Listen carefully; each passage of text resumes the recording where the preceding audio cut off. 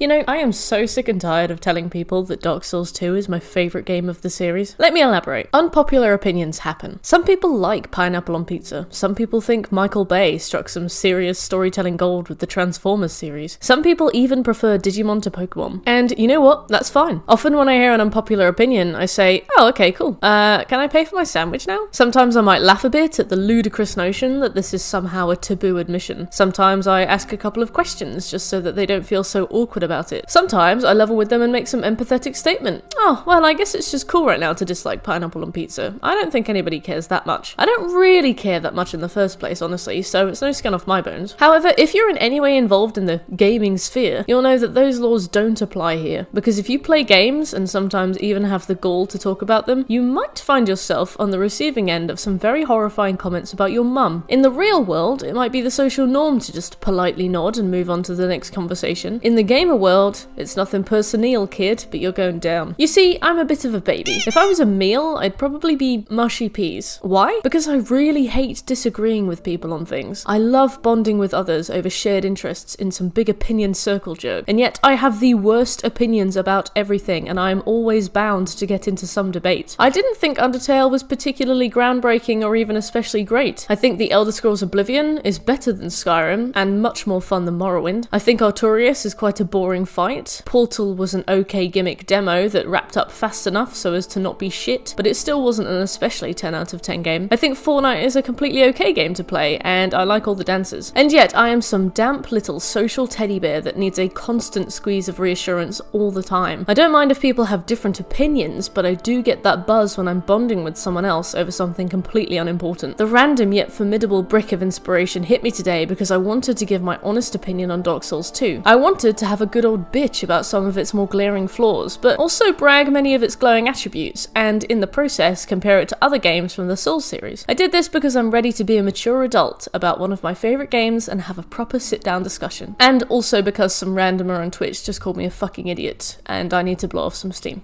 So, to flesh out this subject matter a bit more for the 80% of people who will be watching this just to have something on in the background while they do something way more interesting like paint or exercise or make quick love to their wife, Dark Souls 2 is a game developed by From Software, released in March of 2014. Reviews from critics were pretty glowing, but the customer reception was about as mixed as a public toilet, and equally as full of surprises. 3 DLCs, the Crowns of the Sunken, Old Iron, and Ivory Kings respectively, were released in the following months, and the whole package was eventually bundled up, tied together, and sold as the sexy older sister of the base edition, Dark Souls 2 Scholar of the First Sin, which also received some pretty significant enemy and level layout changes. I'm not the kind of lumbering fool that believes reviews can ever truly be unbiased, but I am going to examine this game as evenly as possible, and try to keep my personal opinions to a minimum, or at least give you a clear warning when they're coming so you can jam your fingers in your ears and scream loudly until we're back to the facts. This video will cover the game mechanics, combat, bosses, level design, storytelling and structure, and DLC, and I'll discuss the ways in which Dark Souls 2 approaches, builds upon, and either succeeds or fails in, especially where I felt it received some pretty unwarranted criticism. Anyway, let's get started, and if you enjoy the video, please like, subscribe, and even share. It really, really helps.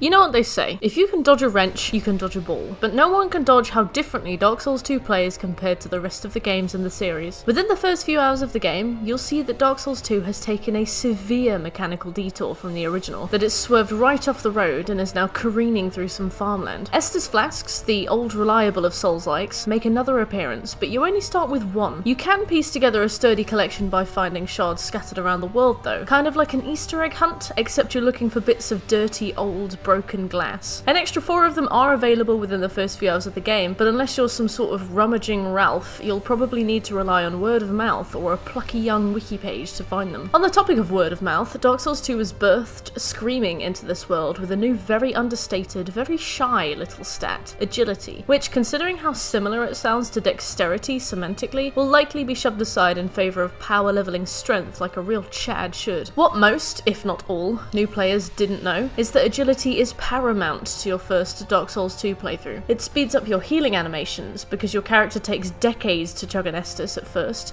and increases the duration of your invincibility during a roll, as some attacks are so slow or have insane lingering hitboxes, and so can't be dodged properly until your agility is in the mid to late 90s. You can level this stat by accident if you're leveling Attunement, which is a stat that gives you more slots for spells, pyromancies, hexes, and miracles, and for some reason also levels agility by proxy, but that would require you to run a magic build, and most people aren't yet so woefully unhappy as to bother. It's almost reminiscent of the absolute hellfire that is starting GTA 5 Online for the first time. You will fly into a world of hostile, spiteful players, sometimes hundreds of levels higher than you, with access to only the most basic weapons and utterly rock-bottom stats. You can only earn better stats by proving you don't need them, by winning against those aforementioned GTA Goliaths in minigames, where the odds are stacked against you by default, and they all have rocket launchers. I guess we can count our lucky stars that the Pursuer doesn't have an oppressor, except you don't earn Estus or ADP, you wait for some redditor to tell you about them. On the flip side, Dark Souls 2 does introduce a fairly new mechanic, life gems, which restore health over a prolonged period of time, but are an infinite resource if you have the souls to buy them, as long as you know how to make that source infinite, which admittedly I didn't on my first few playthroughs, but that's because I grabbed Lenin's key from Melentia the Hag and fucked right off before she could ask me to help her with her Wi-Fi router, or to grab her something off the top of the wardrobe. This does create an interesting toss-up between using souls for crucial formative leveling, or to bolster your inventory with life gems. Some people might think this is a good deliberation, and some people might think it's bad, and that's as unbiased as I can get on this topic. In some weird awkward combination of Dark and Demon Souls, bonfires do return, but act as warp points between areas of the map and can't be used to level up at. Instead, you're gifted this adorable Irish waifu who sits around and kicks her legs and looks at the ocean, so you can visit her whenever you need to get it up. Your level, I mean. Warpable bonfires from the beginning do raise one very serious miracle user-shaped problem, but we'll talk about that later. On the whole, warping is a hugely helpful accompaniment to a storyline that allows a player to go any of 4 directions from the get-go, only to narrow itself down into a single route at the halfway point of the story. Personally, I think it would be fine to just have the primal bonfires be warpable, so you can commit to moving forwards or head backwards if you've gone to an area to do cleanup, but warping between every bonfire doesn't ruin the experience, so I'll give it a break. Aside from reintroducing old mechanics, Dark Souls 2 produced a few of its own, some great, some terrible. One particularly shitty idea is soul memory, a concept I can only assume was imagined by some weird inebriate who wanted to ban all fun for all time. I guess it was created to stop the absolutely insane twinking of Dark Souls. The way soul memory functions is that you can only co-op within a certain soul range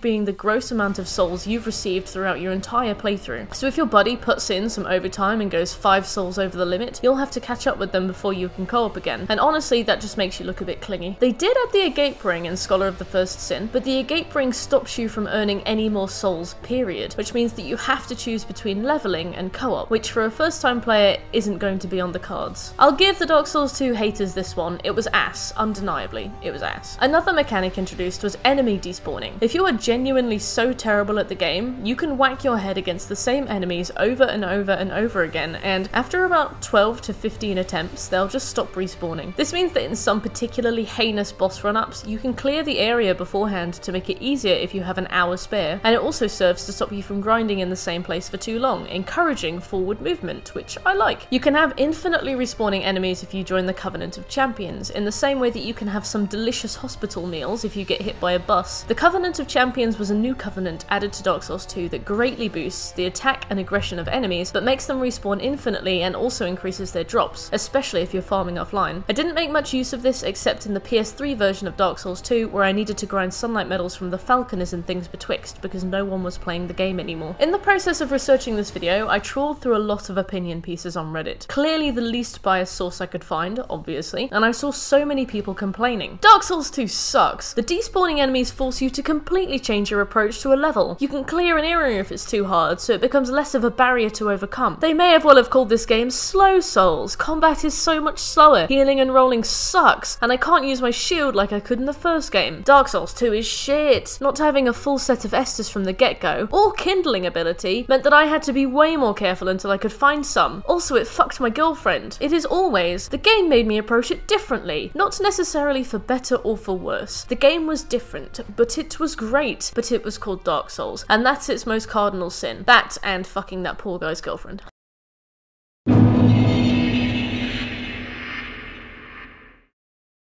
So with all that custard in the glove box, why do people still love Dark Souls 2? Because the combat is better than sex. Not that any of us would know. We are too busy with PvP. You see, Dark Souls 2 introduced some very interesting new dynamics to weapons and combat. Hybrid weapons, like Santier's spear, are weapons similar to a glow stick in the way it was made faster and more effective once broken, thus rendering it unbreakable. Twin blades, a glaive with a blade on each end, were added as a unique weapon type and then never used again, despite how unbelievably dope they were. Some weapons were interesting Easter eggs or references to previous games, like the majestic greatsword, Artorias' old beater, now having peacefully retired to Broom Tower. As the namesake knight was left-handed, so is this weapon, which can only be used effectively when wielded in the left hand, leaving your right hand free to send foul DMs when you've inevitably been parried to death by your opponent. New armor sets also had crazy details. The Jester set, the Iron Onesie, made backstabbing impossible, tossing a wrench into the machinations of PvP. Gower's ring put a weird little naked man on your back, a sensual and extremely titillating surprise, and the Xanthus set made real the dreams of every player who wished to one day cosplay as a dirty Q-tip. The sheer number of dude bosses and enemies, such as the Few Knight, Vengal, and the Smelter Demon, meant an abundance of badass knight-esque armor sets, except for the Pursuers, which was a shame so real that it still brings me to tears. Magic users weren't neglected either, unlike in Dark Souls where they were basically asked to pick their favourite bathrobe. With the advent of the Hexa set, Strade's Black set, and the Black Witch set, Dark Souls 2 allowed you to pick your favourite gothic bathrobe, a far more exciting choice. And for those of you who thrive when moist, the Pharos' mask was created with you in mind. Finally, and perhaps most relevantly, power stancing was the absolute ace up Dark Souls 2's sleeve, a combat mechanic so popular that it was a clear inspiration for the weapon arts of Dark Souls 3. Some animations even copied wholesale because they were just that great. Essentially, you could dual wield almost any weapon in the game, and with the correct stats, do crazy attacks to impress your friends, colleagues, and loved ones. And now that we've cleared all the custard out of the glove box, let's ask another question. Why do people who played the first Dark Souls first always seem to hate the second? The short answer is because they were so set in their ways that they didn't notice they were being actively punished for relying on their old tricks, and instead misinterpreted it as bullshit difficulty. But I doubt you clicked on this video if you were looking for a short answer, so here we go. Yes, Dark Souls 2 made a galaxy brain move by completely alienating the existing community and their established tropes and expectations. This came mainly in two forms: stamina mismanagement and shield effectiveness. In Dark Souls 1, squatting behind your shield like an environmental protester on a green belt is a very real and legitimate strategy. I don't know what shields were made of in Dark Souls, but you could block damn near anything forever. The first time I heard about Dark Souls, some guy from my uni course was telling me about how he just dual wielded the tower shield and walked through the game with it. This is probably because stamina in Dark Souls 1 is basically an infinite resource. Once it's depleted, you need only step back a bit and it'll shoot back up like a pensioner triple dosing on Viagra, which is amplified to ridiculous levels with the use of stamina regenerating equipment like the grass shield. If your stamina is depleted, not that it ever will be, you'll be staggered for a moment, but you'll probably never find yourself in a situation where you're ever overwhelmed. Just remember to speak to a healthcare professional if your stagger lasts longer than 4 hours. Players who relied on these strats coming into Dark Souls 2 were in for an absolute baptism by fire, and those who assumed the game was bullshit and broken because these stats were no longer encouraged missed out on a fucking good game. In Dark Souls 2, shields are way less of a utility, especially at lower levels. You'll probably only be able to tank 1 or 2 hits before your character is staggered, dramatically throwing their arms up in the air in a painful slow motion. At this point, an enemy will usually just step in for the kiss. I mean, kill. Shields, specifically great shields, do become useful, but you do need enough points in strength to use them, so they're far more niche and only really seen at later levels. This is because stamina has been majorly nerfed in Dark Souls 2, even if you slap all of your levels into it going into the game, and it regenerates way slower. If you're blocking with a shield, that slow regeneration somehow manages to slow even more, and you'd have better luck waiting for the inevitable heat death of the universe than a full stamina bar. Even when attacking, you can only fire off a few smacks before your stamina depletes, so you have to be careful and not waste that stamina on blocking. Many early bosses like the Pursuer and the Flexile Sentry hit hard and hit fast, and seem to be there solely to punish players who play slowly and defensively, an outlook on combat that FromSoft experimented with here but later probably established with Bloodborne. Except Bloodborne was its own game and was released unhindered by the expectations of previous titles in a non-existent franchise. I wonder how many Dark Souls players would have stuck around once they realised how fun it can be to two-hand their weapon and go to town, or roll to town. Probably none of them, since most wrote it off before they even reached the first boss, or maybe they just wrote it off as soon as they realised there was no point down emote.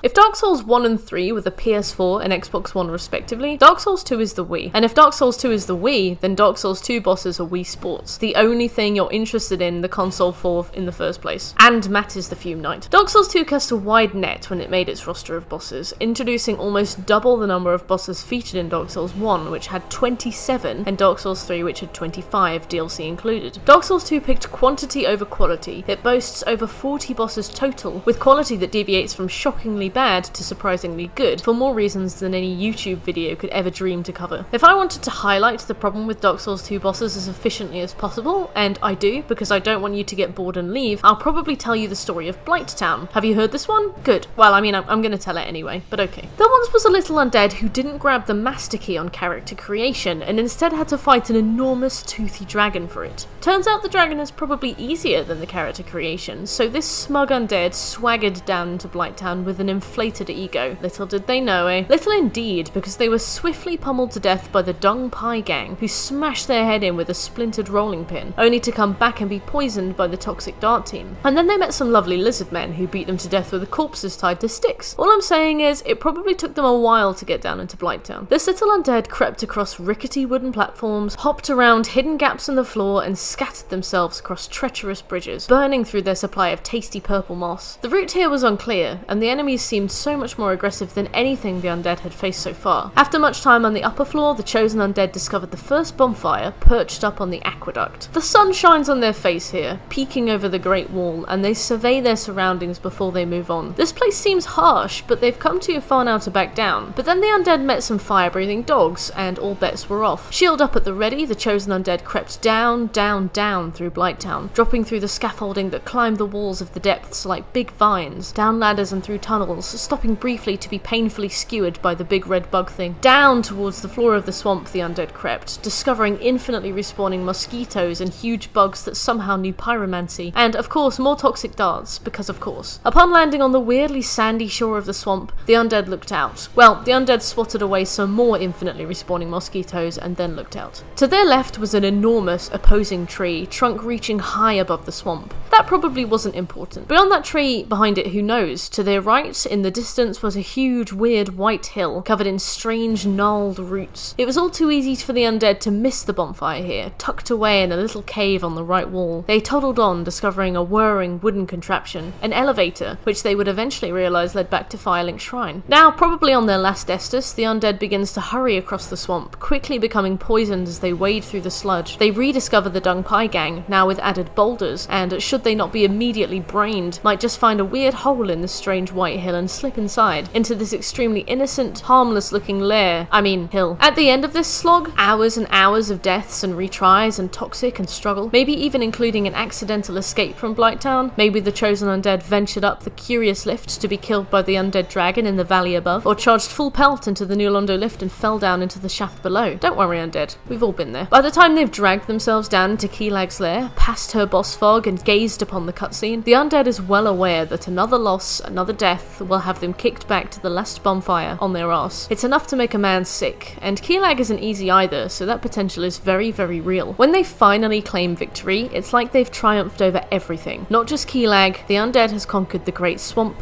Blighttown, the depths, everything. And how many other bosses in Dark Souls 1 offer that same buzz? The actually quite easy Iron Golem camps at the top of Sen's Fortress like some sweaty dick. Ornstein and Smo are the only mandatory boss in the entire sprawling mess of Anor Londo, and even Pinwheel dominates the catacombs, for better or worse. In Dark Souls 1, bosses act as a full stop to the long, winding, trailing sentence. In Dark Souls 2, bosses are the commas. The route from Blighttown to Lost Izalith is pretty similar in structure to the route between Harvest Valley and Iron Keep, so we'll compare them. If the old Iron King, God rest him, is in this metaphor the bed of chaos, which is a horrible insult in and of itself, then that would make Mitha, the baneful queen, Chaos Witch Keelag. It's pure coincidence that they're both amalgamations of woman and animal. In this metaphor, the depths would parallel the Harvest Valley, a place that, to the uninitiated, probably sounds like a beautiful portmanteau of Harvest Moon and Stardew Valley. It is not. It is a trap. Instead, it's an utterly grueling slog along the sheer cliff edge of the aforementioned valley that actually feels more like a fissure in the earth, some ancient leftover of tectonic movement, like a relic depicting a builder's arse crack. And just like a builder's arse crack, you're in for a few surprises. Ambushes lie in wait all the way along the internal wall, thieves and rogues lying in little caves to jump on your back as you walk by. You get to the boss fog through hell or high water. Maybe you've run back through the spooky cave to unlock the bonfire, maybe you haven't. You're weighing up your options, go back and grab some more Estus, or push forward into the strange old temple and face the unknown. Deliberations aside, you eventually duck your head through the fog wall and come face to face with the skinniest folk band you've ever seen. You make quick work of them and their roadies, so quickly it feels like there's going to be some secret second phase, but there isn't. Just a silence so thick you could motorboat it. Underwhelmed, but undeterred, you stumble out and find a bonfire, rest up and venture on, coming to a huge windmill, Earthen Peak. The next bonfire is less than a minute away, if you know what you're doing, and you can rest up again with probably almost all of your Estus intact. Then you pelt inside the windmill, up some stairs, and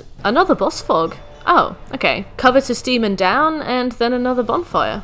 Cool, I guess. It's then only a few more moments until you take Mitha on, and she's not too bad, I suppose. But she's no key leg, and the bonfire is a pubic hair's length away in plain sight, so there's no tension. Do you see what I'm getting at here? Well, this is pre-recorded, so even if you did, I wouldn't know. So for the sake of argument, the bosses of Dark Souls 2 are always miles easier than the areas leading up to them. The bonfires in between always so abundant that no tension ever builds, no nail-biting worry that as soon as you die, you'll get shipped back to a checkpoint miles behind you. It was that anus-clenching stress that worked so well for the first game, that tension you could cut with a knife. When you were completely silent, lean forwards in your chair and stare intently at the screen without blinking until the fight is over. When you do kill a boss, it's about as disappointing as a takeaway McDonald's. There's no rush of relief, no feeling of conquering the area, no orgasmic break in the tension, all the things you'd typically expect from a McDonald's. Just some sad little undead strolling over to the exit. There's nowhere for the frustration to go. Having just heaved yourself through a super tough area and then been birthed on the other side, screaming and covered in blood, you feel like something is missing. No need to recover, to take stock, you just move on to the next one. Some bosses, like the Smelter Demon, the Pursuer, and the Belfry Gargoyles, actually really effectively recaptured this magic. Other bosses, like Velstadt, the Royal Aegis, and the Demon of Song, lie in wait as the sole bosses at the end of their respectively grueling areas, and so would have done the same had they been much harder as bosses themselves. The Fume Knight and the Burnt Ivory King are tough enough to merit having a bonfire right close by without detracting from the experience, and the Old Iron King, Sin the Slumbering Dragon, and the Chandra at least offer a cool spectacle if nothing else. Even the Lost Sinner, Alana the Squalid Queen, and the Rotten are at least interesting fights. Like the gravy poured onto a delicious Christmas dinner, they're not exactly the source of the sustenance, but they're very welcome. That being said, I do, surprise surprise, have some nitpicks. Some of the later boss experiences are a bit pissy, in part due to the fact that the hitboxes can be a bit funny. The Fume Knight's forward thrust will randomly hit you even if you're standing next to him or behind him, like you're taking splash damage from the sweat I reckon he's built up under that armor. The Burnt Ivory King has loads of attacks that barely feel like they connect, not in a cool anime swordsman way, but more just like he clipped through you and you're taking damage anyway because why not? Even among the core fandom, there's a consensus that the Ancient Dragon has an utterly illegal amount of health. The game also relies on silly gank fights like the Gank Squad, Ludden Zalin, the Royal Rat Authority, and the Throne Watcher and Defender, which chase you around relentlessly at your exact movement speed because there's nothing to break up aggro. The best double fight of the lot, if you can count it, is Dark Lurker, but he's hidden behind this silly decision to make the player pay a human effigy every time they want to fight him, which means few players will bother to discover him and even less will take the fight to the finish, not that you're even told about him in the first place. Speaking of poor communication, the game also randomly shoehorns in some really wacky hidden gimmicks, the likes of which you'd need to be really obsessed with the set dressing to discover without needing to be told. Everyone's favourite Gwyn lookalike, Vendrick, has 32 times his normal defense if you attempt to fight him without any giant souls in your inventory. These items are picked up in endgame areas, all of which you visit after discovering Vendrick for the first time, none of which you find naturally, and none of which are alerted to in any way, shape or form, even after you pick them up, so you'll probably just cash them in for some quick and easy souls. Sorry to harp on Mitha too, but she's got a big old poison pool in her arena, which poisons you if you stand in it, but causes her health to regenerate at an eyebrow-raising rate. Know how you remove it? By setting fire to the windmill, the metal windmill. By doing this, you somehow cause all of the poison pools in the building to dry up, or maybe drain away, or maybe Mitha gets too hot so she has to drink it all. This is a mechanic that has never been used in the game before, and you'd have to be pretty obsessed with the cut of that big metal jib to even bother going near it with a torch.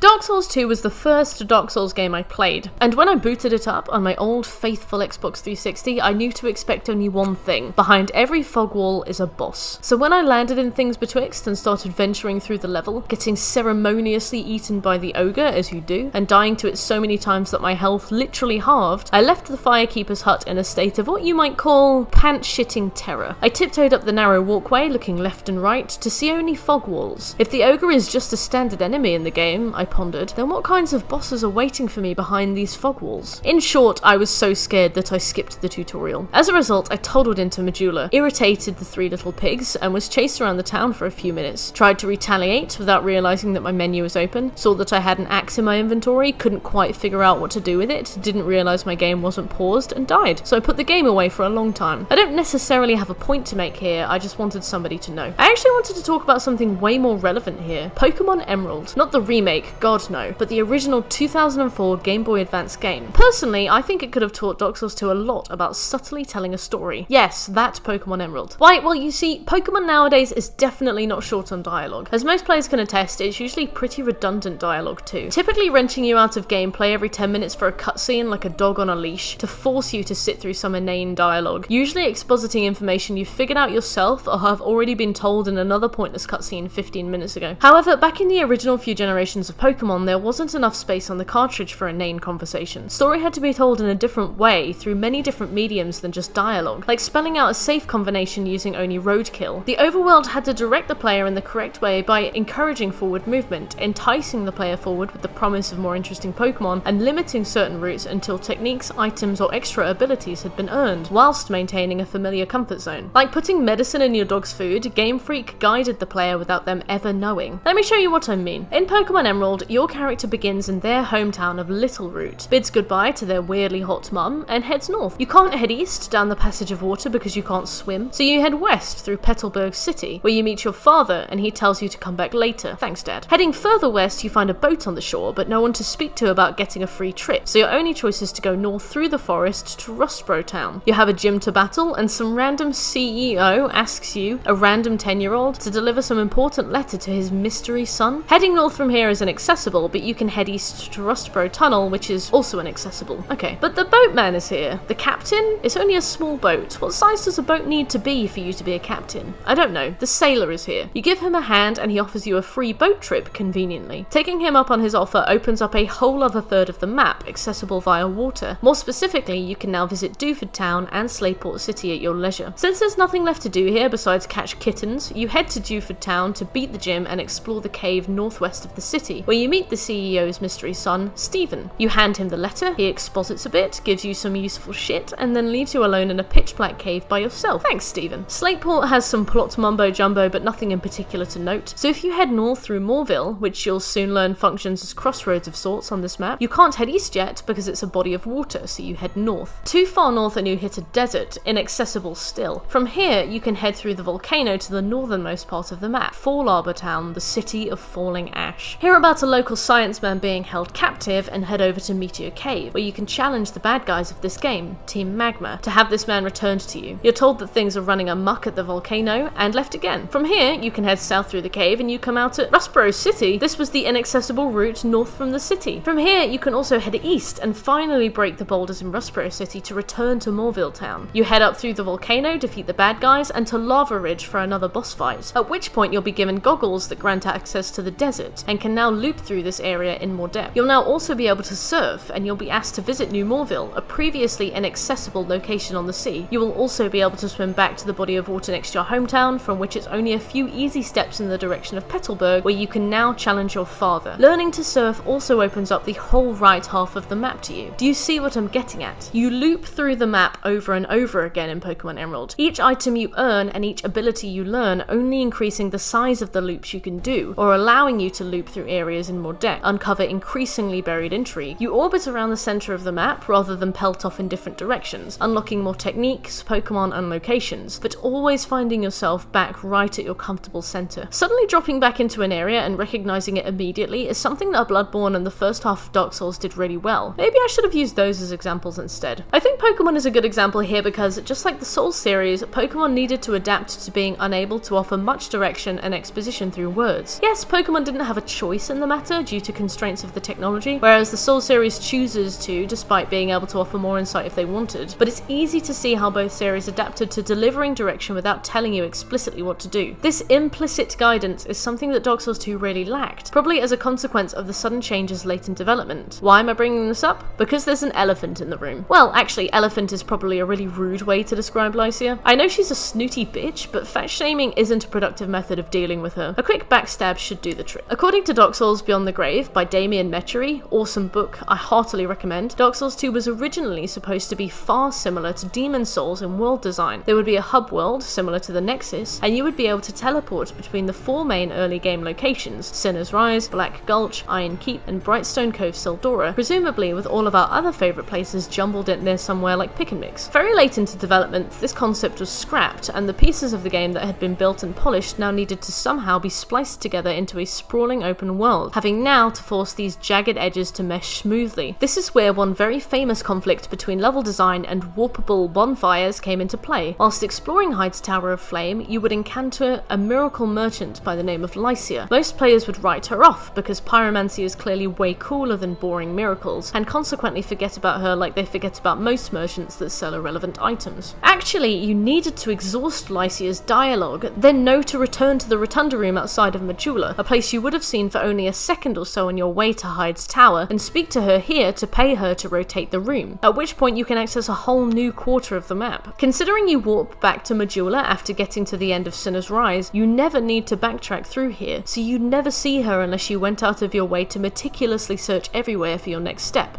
I mean, once you know, but I've watched Twitch players search for ages, beyond anything productive or fun, all the way to the ends of Brightstone Cove, the Black Gulch, the Lost Bastille, trying to find the clue that was right under their nose all along, and not even being relieved or amused when they finally found the answer. It was just poorly communicated, considering it's an utterly crucial step in the game. It wasn't an oh moment, but an ugh moment, and I feel that in my soul quite strongly. I mean, it's not all that ridiculously miscommunicated. In fact, the mashed togetherness of Dark Souls 2 really drew me to the game. Well before I knew it was an actual problem stemming from a lack of development time, the game to me felt so fantastical, so otherworldly, and dare I say convoluted, that I could climb the windmill in Earthen Peak and suddenly find myself at the epicenter of a volcano. Considering the crazy shit you see throughout the game, huge pillars of rock near Aldia's Keep, the Dragon Eyrie itself, it never occurred to me for a single second that it was weird that I had just manifested inside a volcano. For some people, the unrealistic nature of this game was a deal breaker. For me, it was a highlight. Compared to the story that Dark Souls 3 centered around, this game was a fucking Shakespearean tale. I've said a million times that I wish Dark Souls 3's story had been based around the Ringed City, a far more interesting location and premise, rather than just a sequel to the story of Dark Souls 1 that was neither needed nor asked for. Dark Souls 2 was an original story loosely fitting the mold of the original game, whilst deviating into its own storylines and establishing its own characters and philosophy. Dark Souls 2 answered so many questions about Dark Souls 1, but in doing so raised 100 more, many we will never know the answer to. What is the Maelstrom at the start of Dark Souls 2? A metaphor for the loss of oneself, or a real place? If it is, then what does that make Drangleic? Is it a portal through time or space, both or neither? Is Drangleic a painted world? If so, what does that mean for Aldia? And why does a fire still need to be linked to maintain it? Why does the cycle manifest here too? Can the cycle of light and dark ever be escaped from, or will it follow humanity wherever it goes? Early on in your playthrough, you'll likely encounter Strader Olafis, who, besides being an enormous prick, calls to your attention the sheer time gone by since Lordran even stood. Millennia have passed, whole civilizations have risen and fallen. In this world we inhabit now, so far in the future that hundreds of flames have been lit, thousands, are we even in the same cycle of light? Has the flame failed to be linked? Have we had an age of man, an age of dark, even an age of the deep? How many times has that happened? Is this cycle even something we can ever escape from, or is it just the natural life cycle of this universe? How many times have the Four Lords found their souls in the flame? We find the old Pale Drake, old Dead One, old King, and old Witch souls in our New Game Plus cycle. How many times have these souls been reincarnated? How many beings have acted as vessels for them? Were Nito, Gwyn, Islith, and Seath the first lords, or were they just the first four lords we knew of? Why has humanity transcended the use of the Lord Vessel? Why does it lie in the basement of the Majula Manor, neglected, broken, and dead? Why is Ornstein here? or a manifestation of him? Artorias' sword in Broom Tower, why is that there? Who are the giants of Drangleic to be so different in appearance from Lordran? Why do their souls power automatons? Most of these questions can be answered in the most meta sense with things like, it's an Easter egg, or it was developed by a different team, or even it was unfinished so they did that to save time. But in-game, these questions follow me everywhere. Explanations such as passage of time, I guess, became even more tenuous with the introduction of Dark Souls 3, which canonically happens after Dark Souls 2, which seems to retcon so much and chisel away at the legitimacy of a game I genuinely think asked some of the most provocative questions in the series. Personally, I think I came to resent a lot of the fan backlash to Dark Souls 2 when I finally came around to play Dark Souls 3. I don't mean to be controversial, but Dark Souls 3 is a pretty okay game. It's definitely alright, it's certainly playable, sometimes even enjoyably so, and the peaks in quality came in the areas that were new. Archdragon Peak and the Nameless King, the latter half of Lothric Castle, and the Ring City being absolute standouts of the series. The game, however, was utterly dragged down by the sheer amount of fan service that had been demanded. People had been crowing for more Dark Souls for a long time, and many were furious with Dark Souls 2, a game that loosely fit the Souls mold but took its own direction. And Dark Souls 3 has some key examples of FromSoft pandering to the loudest fan expectations at the cost of making a truly original piece of work. Dark Souls 3's Let It Die message was insanely compelling, like the back of a shampoo bottle when you've forgotten to take your phone to the toilet with you. But between the return of Gwyndolin, Anor Londo, Andre the Blacksmith, Siegward 2.0, the Storm Ruler, the Demon Ruins, Firelink Shrine, and, although largely contested because it was a pretty great fight, the Soul of Cinder, there wasn't much of a new story to be told, just hours upon hours of, hey, remember this? Wasn't this awesome when it was novel? Now it's old and dead, sorry. I run into so many cocky fans who smirkingly insist that Dark Souls 3 is Dark Souls 2. We don't talk about that other game, rejecting a genuinely enjoyable installment of the Souls series that tried to do something different, and did succeed, but just not in a way they wanted it to.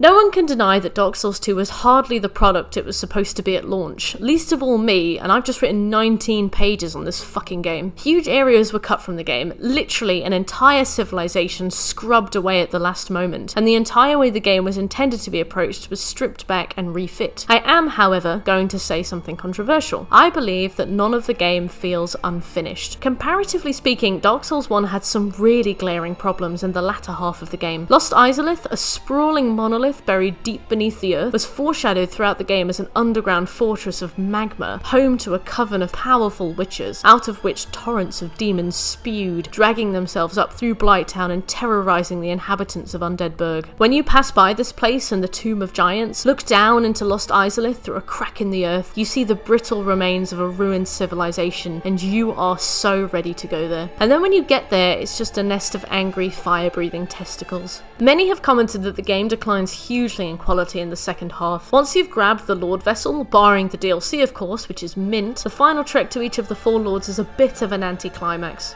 The lords themselves were a joke, with the minor exception of the four kings, who could be pretty tough. But then again, there were four of them. I'm sure four Seaths would have been ass. I never noticed this in Dark Souls 2. Sure, all the areas were much smaller versions of the original vision, but aside from one location I'll raise later, they feel like neatly encapsulated, well-designed areas with clear progress, distinctive appearance and atmosphere, and unique enemies and encounters. Dark Souls 2 was known for its gank battles, many of which were redistributed in Scholar of the First Sin, but they're not hard to accustom oneself to, and eventually you become very comfortable with dealing with multiple attackers at once. Sure, some areas can be zipped through in less than a minute, see the whole quarter of the game leading to Black Gulch, plus the Dragon Eyrie, which they allow you to skip through entirely in Scholar, but every aspect of these areas were painstakingly modelled fresh, all with their own unique enemies and a shocking amount of content crammed into such a tiny place. I never arrived at a Lost Izalith reincarnation, always a new, winding area with loads to explore, thorough level design, and clear, consistent progress to be made. Moreover, Dark Souls 2 makes excellent use of horizontal and vertical space, sometimes masterfully combining them to make each level truly interesting to traverse. The Black Gulch is a great example of good use of vertical space, being that, like a delicious pie, the good bits are hidden below the crust, and you'd never know unless you dug in. The gutter, for all its flaws, has a similar strength, combining vertical and horizontal to disorient the player in a sea of rickety homes and bridges. The way Hyde's Tower of Flame points like an arrowhead, with the Dragon Rider and the Dragon Slayer on each opposite tip, the Slayer elevated in the cathedral while the rider is sunken in the Colosseum, offers a dichotomy you can't even appreciate until they're both beaten. No Man's Wharf curves around itself, every aspect of the map visible to the player, with the clear goal, the distant bell, calling to them like a siren song. The Forest of Fallen Giants offers excellent horizontal traversal through hidden breakable walls, points of no return, and various winding paths that will steal you away from the main objective. The same can be said for the Shrine of Amana, the focus being entirely on the horizontal nature of the map, having to use a torch to see the deadly drops below more clearly, but rendering themselves more visible to enemies lurking below the surface. The game also varies its environments so wildly. You go from the stormy, depressing Los Bastille to the rotting Harvest Valley, to the sunken volcanic keep, then down into the depths below Majula to a gulch poisoned by the dragon of the Sanctum City hidden below. Each offers such varied mechanics, the invisible enemies of the Misty Woods, the bell ringers of the Undead Crypt, and the tournaments of the Dragon Eyrie. You're always traversing, be it underground or up a mountain, be it towards the coast or the mainland, you're always making progress. Dark Souls 2 offers the most varied, intriguing variety of land and level, hands down.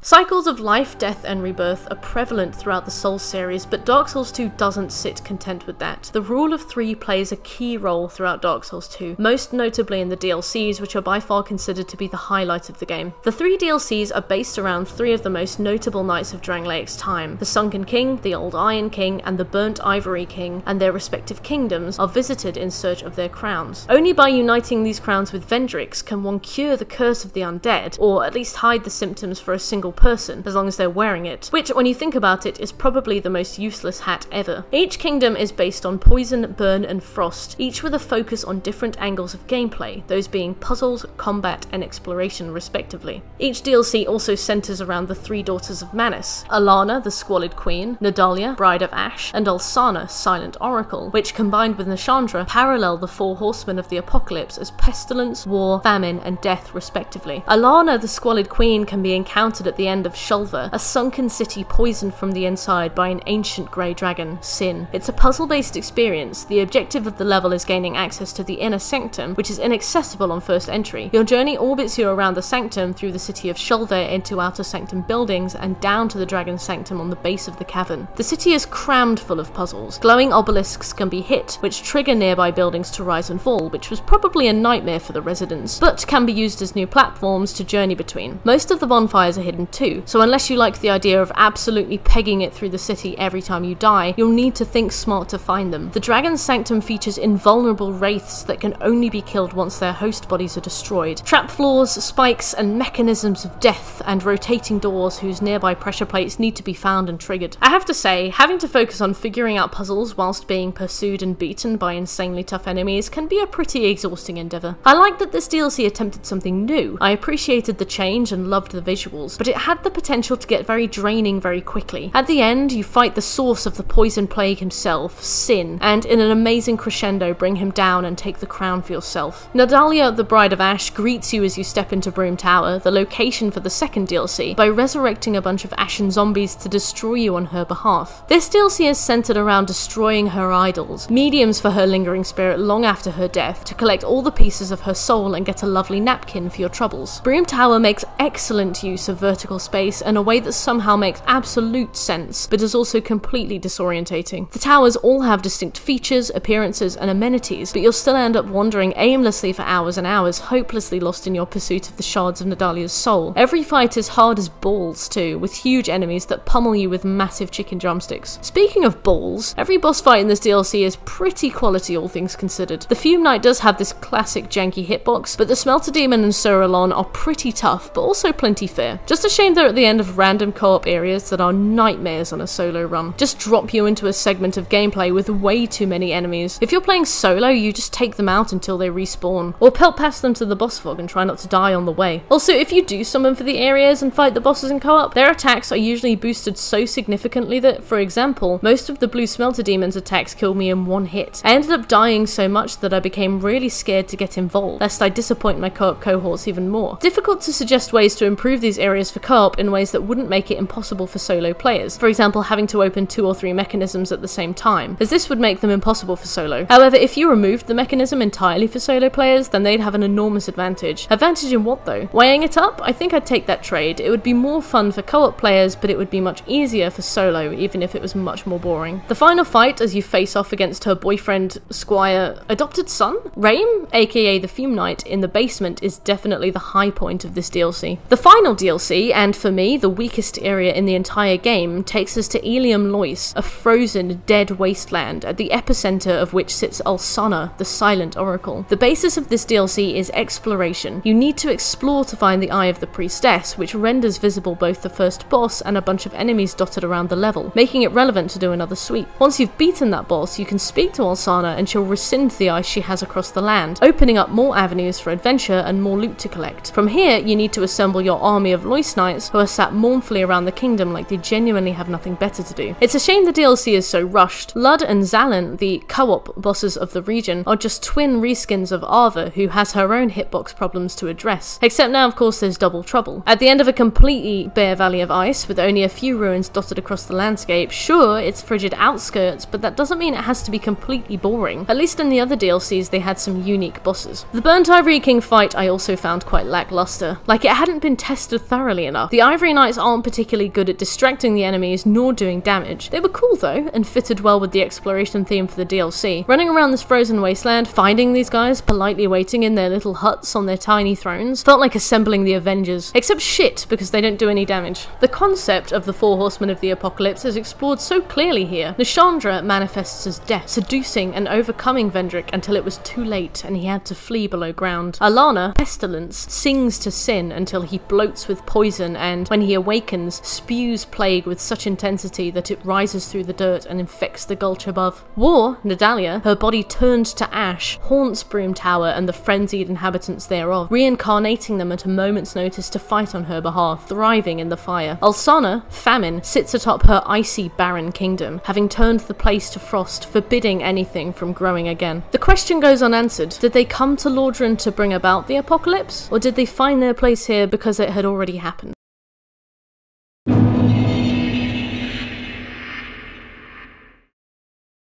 In conclusion, please stop dropping a hard R on me because I enjoyed this game. And yeah, before you say it, I am butthurt. People always say, "Aw, you butthurt because people disagree with you." No, I'm butthurt because I met you 15 seconds ago and you've already called me a stupid shithead. If you did this in person, I'd think you were a sociopath. I'm butthurt because this basic lack of human decency seems to be completely acceptable on the internet, and people would rather sneer at someone who's been crucified for sharing an opinion instead of pointing out the problem with the behaviour of their cohorts. The bottom line is, Dark Souls 2 is different. People wanted more of the same. It did not provide and they got pissed off. People wanted just Dark Souls again, with little deviation, little experimentation. They wanted Dark Souls 3. Yeah, I mean, Dark Souls 2 did make some dumb decisions, but it also made some great ones. Dark Souls 2 is an experience completely unlike Dark Souls 1, 3, Bloodborne, or Sekiro. It should never have been named Dark Souls 2 because it's a fucking good game. But it's different, so it gets all the hatred on the planet. It's a good game. It might not be a Dark Souls game, but it is good. As someone who loves the game, I would be completely on board if they'd called it something else. Call of Drangleic, Grand Theft Sword, Majula Crossing. Maybe then it would be eligible for a sequel. Thank you very much for watching my review of Dark Souls 2. I've tried to make this as all-encompassing as possible, so I apologise if it was a bit heavy on the details. As you can see, I absolutely love this game, but anyone can acknowledge its flaws, me included. If you liked this video, please consider liking the video and even subscribing to the channel. I stream daily on Twitch and try to deliver videos as frequently as I can here on YouTube. Thank you as always to my patrons and my editor, me! I was today's editor. Criticisms and feedback are welcome and encouraged. Thank you for watching, everybody, and I hope to see you